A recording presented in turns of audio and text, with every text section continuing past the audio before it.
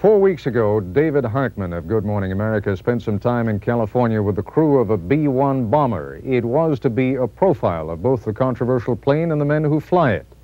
In a tragic coincidence, the pilot with whom Hartman flew a month ago is the man who was killed yesterday in that B-1 crash. What began as a profile then is now a tribute.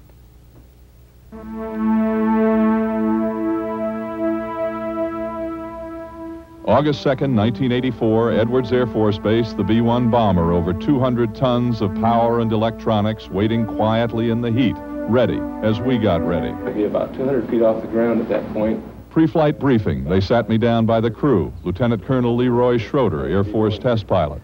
Captain Otto Wanacek, engineer. And a civilian, test pilot Doug Benefield. They told me this guy was the old pro. He'd done it all. I even kidded him about it. Listen, when I look at how young you guys are, and then I look at Benefield, I'm glad I'm with him because I know he's got more experience. Now it's down to business, the weather briefing and the mission briefing. One test, we would drop 5 bombs. Okay, if we do, we can press on and try to get off at 10:30. This guy Benefield really was special.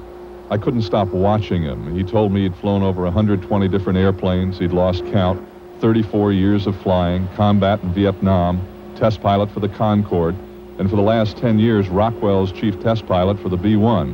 He was exactly what I've thought for years a test pilot would be like.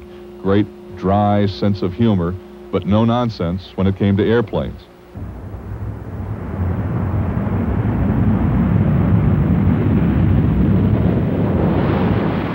We're up. For Schroeder, Benefield, and Wanacek, it's another workday. Create a problem for the plane and see what happens. Simulate an emergency and hope you don't have one. Kill one engine, see how it flies. Now kill 2. Speed, yaw, pitch. Okay, that works. 0, come left, heading 059er. My dad taught me, watch people who are good at what they do. Watch Benefield. Watch his hands. Strong, knowing, quick, controlled, gentle. Nothing tentative in these hands. They've been here before. 5,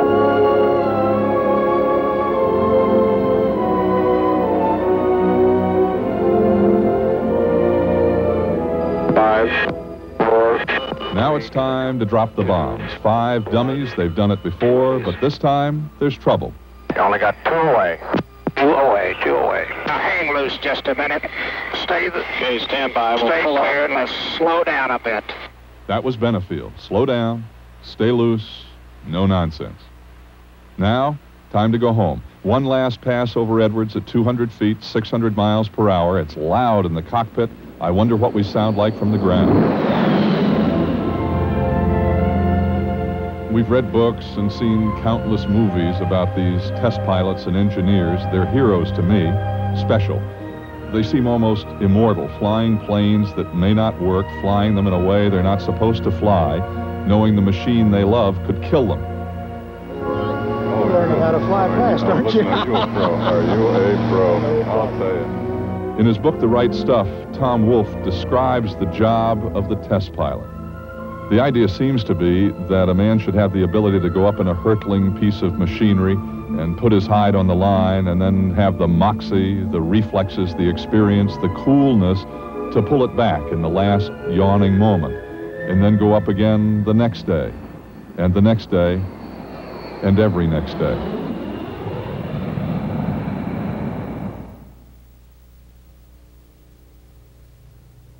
That's our report on World News Tonight. For all of us here at ABC News, I'm